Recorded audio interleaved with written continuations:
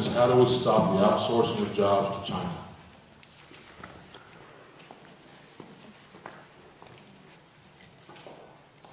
You know, this question is similar to the question before, and you'll hear me say this tonight several times, and frankly, all the way through the end of the campaign. You stop outsourcing of jobs not only to China, but to every place by creating a competitive marketplace for our product and a competitive environment for our employers.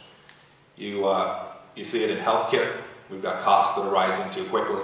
You see it in regulations. You see what the EPA did under President Obama with CO2 regulations. These will drive tremendous cost to our farmers here in the 4th District, Kansas, to our manufacturing folks.